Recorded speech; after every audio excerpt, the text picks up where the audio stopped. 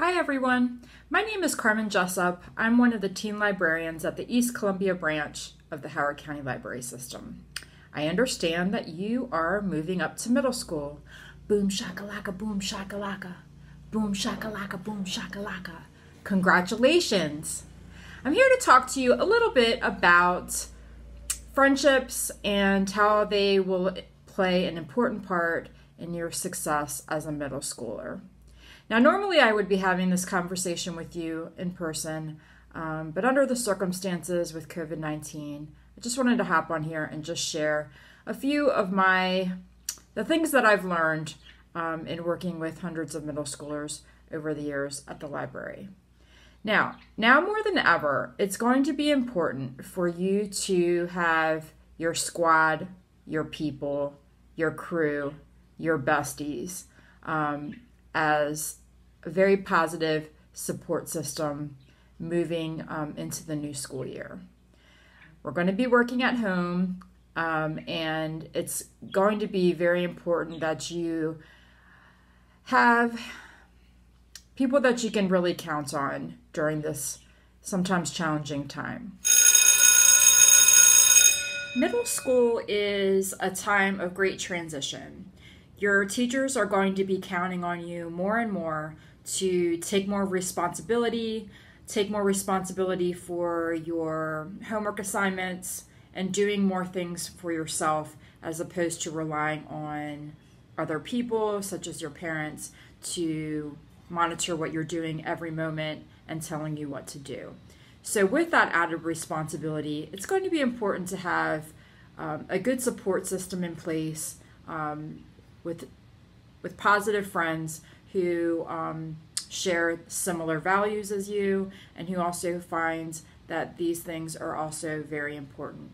So although you're at home and you're not seeing your friends from day to day, it is going to be important to have those people around you so that if, say, you don't understand something that your teacher covered in class, or you just want to vent and you want to get those things off your chest, that it's important to have those people around you that you can connect with on a daily basis or on a regular basis to help you through the school year.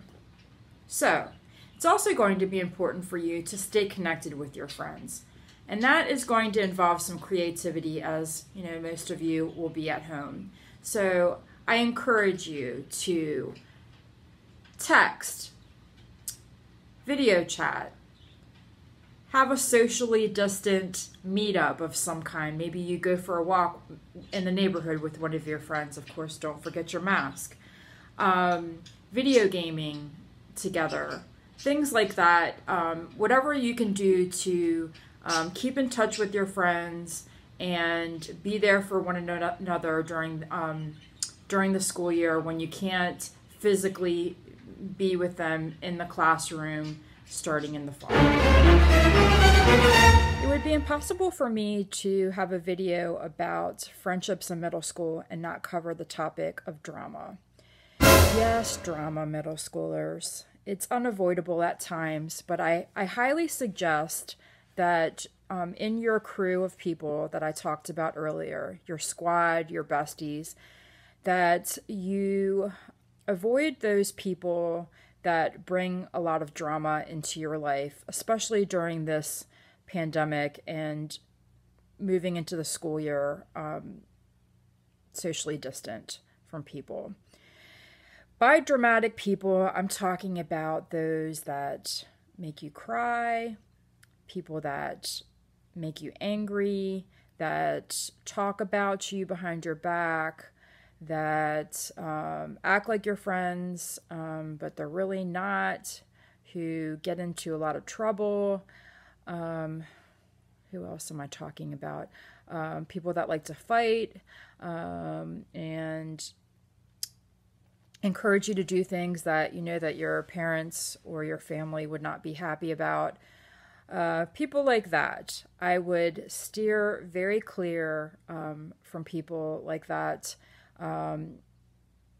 I think in the long run, it's going to make you happier to surround yourself with people that lift you up when you're feeling sad or when you're feeling stressed, and offer support, and, avoid those people that, and surround yourself with people that are going to, celebrate all of your victories and make you feel good about yourself.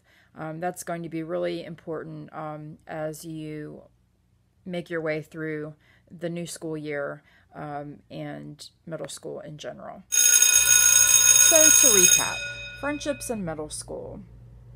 1, you want to surround yourself with a positive crew, squad, besties that are going to lift you up and provide support as you make the transition to middle school, which can sometimes be challenging. 2nd would be to stay connected to that crew, whether it's a socially distant meetup, whether you go for a walk, don't forget your mask, or video chat, play video games together, what have you. Whatever you do to try to stay close to those people that mean the most to you, and so that you can both give each other support. And then lastly, please take my advice. Avoid the drama. Avoid people that are going to be negative or be a distraction to you in the school year, who don't make you feel good about yourself, who don't lift you up. Those are the people that you definitely want to try to avoid. Seek out the positive people, and with that, I wish you the very, very best start to middle school. If you need my support, please reach out to me. You can contact me at eco.teens@hclibrary.org. If you need emotional support, or if you need resources at the library, anything that will help you to make this transition smoother, I'm here for you. I've got your back. Again, that's eco.teens, TEENS, @hclibrary.org. That's it for now. Thanks so much for watching.